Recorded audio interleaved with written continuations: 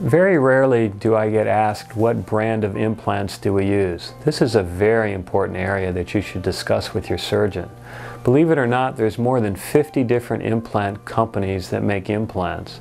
Some of them are not FDA approved, some of them are made in China, some of them have lead in them. It's very important that you question your surgeon about the type and the brand of implants that they plan to do for you.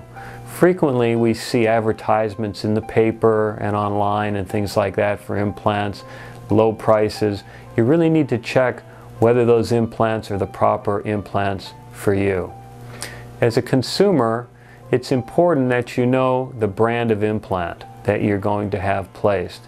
We use and have exclusively used for 17 years Straumann implants, which is a Swiss implant system, and it's the finest implant system in the world.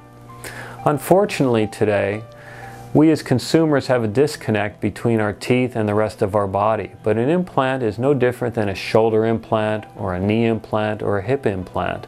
It should be surgical grade titanium. It's being placed in your body and it's going to be there for many, many years to come. Because of that, it can affect your overall health. Therefore, it's very important that you discuss with your surgeon the brand of implants that they plan to use for you.